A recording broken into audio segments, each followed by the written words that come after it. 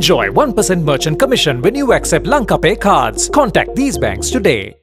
SLPP MPs Sanath Nishanta, Milan Jayatilaka and Dan Priyasad surrendered their mobile devices to the CID on Wednesday.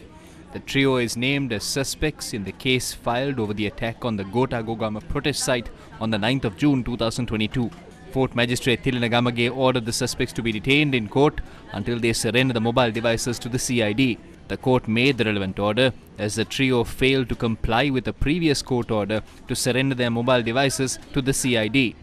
Fort Magistrate Thilina Gamage noted that if the three suspects fail to comply with the order, their bail will be terminated and they would be returned to remand custody.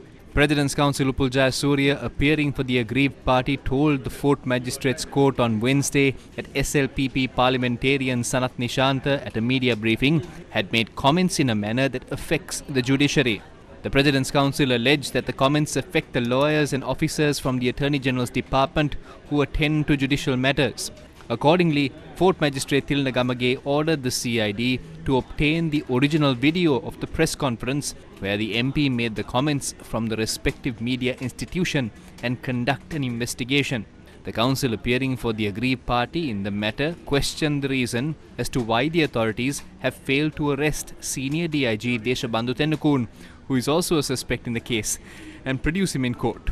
The CID officers informed the court that the Attorney General had advised them that he would issue the necessary instructions on Senior DIG Deshabandhu Tennukun at the conclusion of the investigations. The matter will be called up again on the 5th of October.